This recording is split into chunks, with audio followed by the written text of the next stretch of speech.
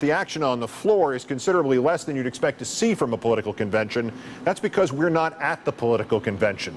It's more than just that laughing, cavalier, outsider kind of thing to which Countdown strives.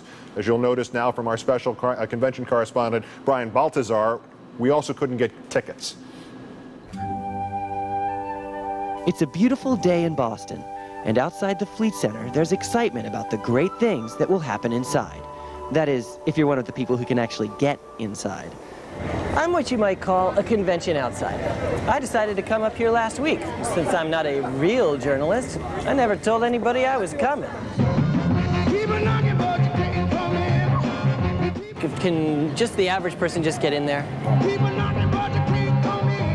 You're being abundantly clear. You're not even talking to me, are you? If I had, say, like a former president with me. You got a former president with you? How about like George Washington? Oh, no. Turns out, the average person isn't getting anywhere near the Fleet Center. It isn't long before I realize my dreams of getting in on the DNC action and meeting John Kerry are fading. Until moments later, when I meet the John Kerry impersonator. Suddenly, here I am interviewing the John Kerry impersonator. First of all, what's your favorite album? The White Album? Abbey Road. What branch of the military did you serve in? Army? The Navy. Okay, his name is Tom DeCesare, and what he lacks in knowledge of Kerry trivia, he makes up for in looks.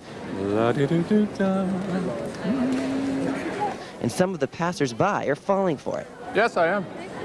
My family is #1. During his political jammering, I start to wander off, and in those moments, I'm in the inner circle, hobnobbing with John Kerry,